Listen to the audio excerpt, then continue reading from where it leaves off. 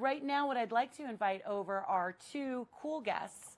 They do production, lots of different types of stuff for different walks of life. So I'd love to have, oh, excuse me. Yeah, let's bring them over. Come on, guys. I'm sorry. I jumped our schedule. But that's what Live is for, right? We just go with it. So thank you for putting up with me. I am not a professional host, nor do I pretend to be. But neither are these guys. I'm going to give one mic to you. But what you guys are professionals at are going live and taking your clients live from pretty much anywhere. So I'd like to introduce Brian Scheel.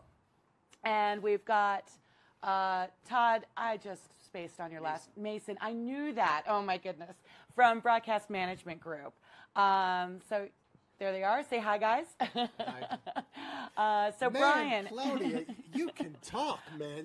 Wait, was that a compliment or not? That is a compliment. All right, I got to be careful. Man, how long have you been here? This girl hasn't taken a breath, people. Woo, can we get a drink for Claudia? Well, that's why I'm glad you guys are here, because you can start talking, because you guys actually have a lot more knowledge and experience that I could ever My hope head to is have. going like this. It's like, that's a lot of information you just let out there. Well, we do want to hear what you guys have to say, because I think when I look at the different types of clients and the different types of jobs that you do, it really does blow my mind. And I think it's not always the big, most expensive projects that are, let's say, the most exciting. Sometimes it is the smaller, lower budget projects that can be just as interesting, or you get to experiment. I know you've done a lot of cool stuff with big companies, but done sort of more avant-garde things, like with VR, different things at like Comic-Con, you name it. Lots of cool entertainment venues going live from all over the place. And I don't know if you want to share a little bit about that, what that craziness looks like. I'd love to, and thank you, LiveU. Thank you for having us here, and it's great to meet Ben and Chris and Ari over there, and Claudia and Joyce. Thank you very much. Yeah, we did Comic-Con. I just told Ari that we did Comic-Con at 360 live using the data bridge mode, which was great. And there's been some updates even since then, so it's great. We do a lot of stuff with NBC, America's Got Talent, and The Voice. We won't do a show without the LiveU now. That's good to hear.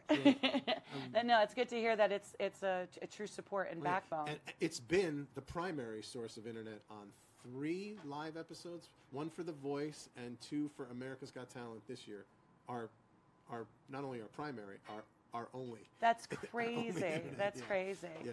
I do want to come back, though, when you talk about 360. Do you see more and more customers asking for that or looking for it? Is it just an interesting, I don't want to say gimmick, but an augment to a broadcast? Or I think you have to have the right scope of work. I'm doing something this weekend for Kohl's in Los Angeles, California, and it's a yoga class, and it's a full-blown stream with a truck and 6 cameras and a giant jib and all that stuff. And they said, hey, I've been wanting to do an exercise class for obvious reasons, but I did a sit-up New yesterday. Year's resolutions. We're in Vegas. What are we going to do? Yeah, right? Forget it. And, I think that's the perfect usage for a 360. An exercise class, you can see how other people are working out, or even like a Taekwondo class, like that kind of stuff. And so Kohl's said, hey, why don't we finally do that 360 thing you've been talking about? And we're going to go live with it. And, so it's all in the usage. Right. We did Comic-Con live for Comedy Central. I'm spacing on the name of the show. What is it? Broad City. Thank you. Broad City. We did their activation at Comic-Con, so that was great. Lots of colors and drawings and things. So very cool. Yeah. Now you mentioned brands though doing live, and and I actually want to bring Todd into this too, because I think Todd, you also work with a lot of more, let's say, alternative customers or brands or corporate that are also getting into live, and that's a growing market as well. Yeah, it really is. I mean, we've been working with LiveU for a number of years now, and thrilled with the progression of LiveU.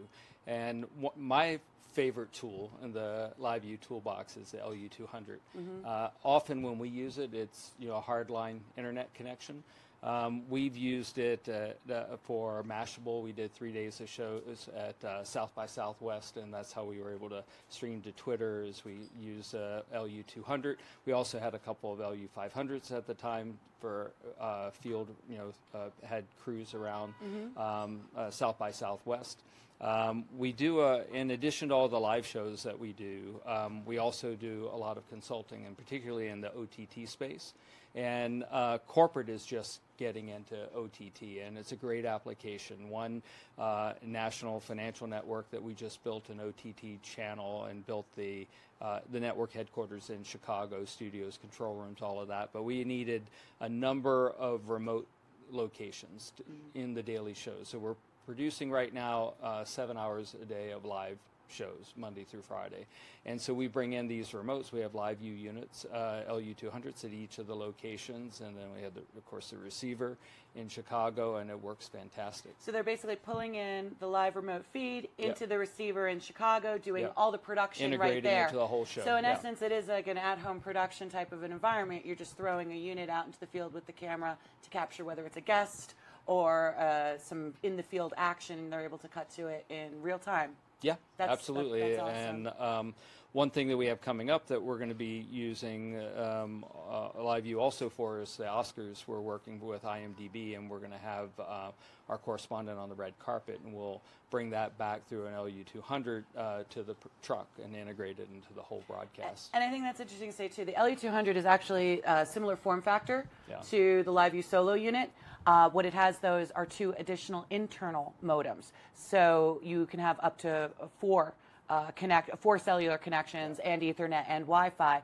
But when you talk about something like the Oscars, where there is a ton of stuff happening, and if you ever got a chance to pan behind the scenes at that red carpet, it is worse than the mess of wires than we have here. It is cables and trucks and routers and wires and everything for everyone trying to broadcast. So being able to maneuver around with a very small pack in your camera even helps get some of the better shots or some of the better angles in a place where everyone's fighting for almost the same content. That's right. So you had mentioned that because you had internet access, you're not plugging the 200 in.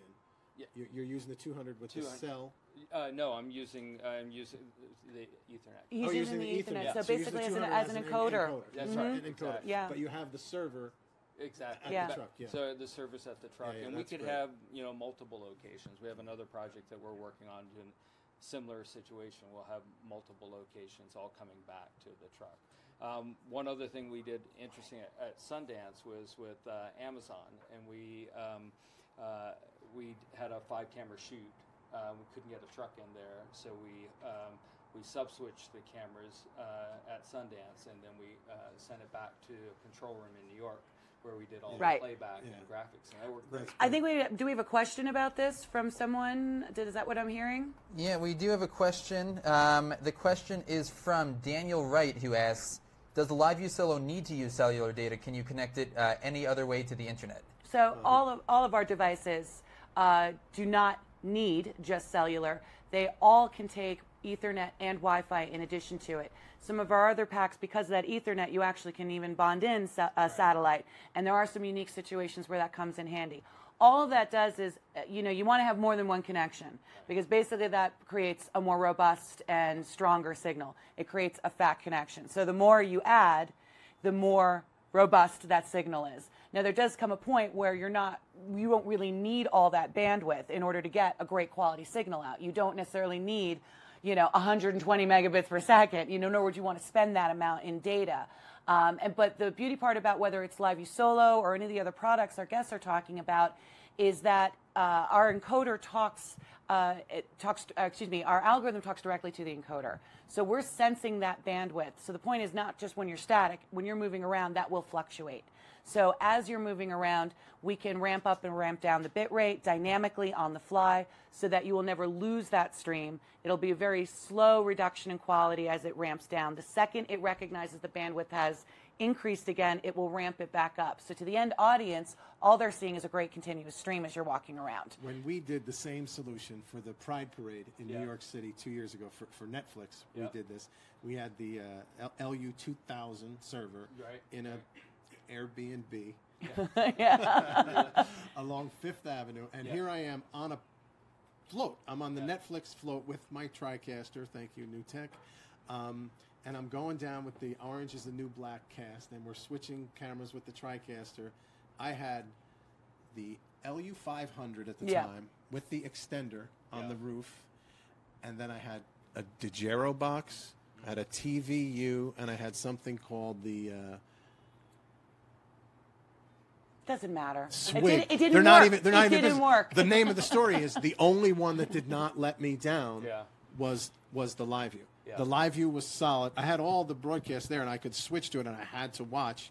You know what's giving me trouble, and all the others were just crap because you're going down Fifth Avenue in the Pride Parade, surrounded by people that are constantly tweeting and they're all phones everywhere, and we killed it. I mean, the LiveU did not drop once, and everything else it didn't work at all. Yeah. Really. So now you don't bother bringing those other. Oh, never. No. No. Some of them It's are not over. around. Yeah. So. Well, it's not around. Right. Some of them are not around. Yeah, But that is the great thing about LiveU is it allows you to get into places where you can't get a truck. Right. You know, even if you wanted a truck, you can't get a truck. So it makes a lot of things possible that wouldn't have been a few years ago. Yeah, we're seeing that now with a lot of theater productions where the infrastructure is this big, beautiful theater, but it's old. Right. There is no infrastructure, and you can't even get a truck up to it in some of the metropolitan areas. So being able to, when you have to go down into the bowels, which is what people want to see. They want to see the production, but they want to see people getting ready. They want to see the green room. They want to see the actors coming in before, during, and after. That's engaging content for an audience. There's no way to do that unless you had some type of wireless capabilities. Yeah. So this is super exciting stuff, guys. I know that there's questions, and I think you guys are really well suited to ask them. So I'm going to go to Joyce really quickly and see what questions we've got. We've got lots of questions, a lot of them related to cameras. So we'll start with which, DSLR or professional video camera, what's the best for live streaming? So we can ask this of our guys here, but I'm sure you have a plethora of different types of cameras that you do depending on the shoot. Yeah, I mean, there are a lot of good camera options out there. I think, with shooting and, if you shoot, 1080p, 60, that's great.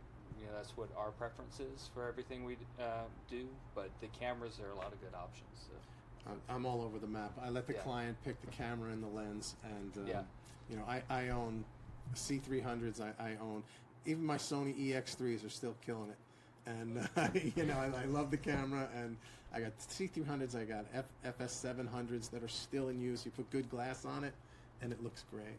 Yeah. Joyce, I don't know if there's anybody back there that actually does some live streaming that wants to comment. I don't know if Nick is hanging out over there or anybody that has a comment about a camera that they're liking right now. No? Let's bring Ari in. Ari.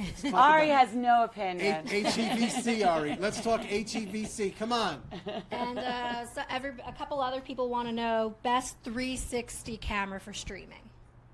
Oh, that's a tough one, Joyce. So, we at LiveU have played around with a lot of 360 cameras and whatnot. The one thing that I can say about 360 so far is you really have to make sure that you're using a 4K camera. Because what happens is when you take that 360 image and then actually make a viewing portal, you're taking only a very small component of that 360 image. So if you don't have a 4K raster, you don't have enough data there. And so what you end up with for example, a 1080 signal is this, 320 by 240 little tiny box, and so the resolution is very, very low. And so we very much suggest that if you're looking into 4K cameras, into 360 cameras, definitely take a look at the 4K options, because those are going to be stronger. And with our LU600 HEVC platform, which can handle 4K with the 4K HEVC card, now we can actually stream that 4K video at a very decent bit rate, and it's going to look excellent as you send that off to the cloud provider. So Ben and I took a stroll down to the Las Vegas Convention Center's Central Hall, and the big buzz down there was 5G wireless. So how's LiveU taking advantage of that? Oh, that's another really good question, Joyce. So the 5th generation wireless networks are really just starting to pop up in metro markets for testing and whatnot. So what we're starting to see with 5th generation is massive amounts of bandwidth. But the thing that 5th generation doesn't buy you is that added resiliency. So we imagine that we're going to see a trend toward 5G over the next 4 or 5 years. And our modular modems will just replace the current 4G modems that are in there, and we'll start using 5G modems instead. And at that point, you'll have a lot of bandwidth, and you spread that across the 4 major carriers in the United States, and now you have resiliency as well. So it just probably means that you're going to need less modems. You're going to need less bandwidth with the HEVC optimizations, but 5G I think is going to be really exciting, and we're already working with the technology and standards as we head into 2018. So Joyce, are there any questions for our guests right now on the line? No? All right, we're going to come back to them and let them keep going, because I was kind of digging what we were starting to get into there a little bit with some of the projects. Can I ask a question? Yes, go for it, yeah. When you get the HEVC upgrade in the 600, do you have to engage that encoding, or it's HEVC now forever? So the HEVC encoder that we've picked up basically can do both 264 and 265. And so that really primarily for us is important with the store and forward functionality, right? Because a lot of editors today can't quite accept HEVC as a codec for edit. So what we're seeing is, H.264 would be your capture format when doing store and forward, but you'd still stream HEVC for live and get the bandwidth savings and the reliability savings as well. Thank you. Very cool. Well, I really am glad that you guys joined us here tonight, and I do want you to stick around too, because I think when we get into the Q&A, we can answer, as you know, Chris can answer pretty much any question that's coming through, but it's better to hear even what's happening from the field and kind of that experience as well. So I want to say thank you very much for joining us. Thank you. And we'll stick around because we want to do some Q&A at the end.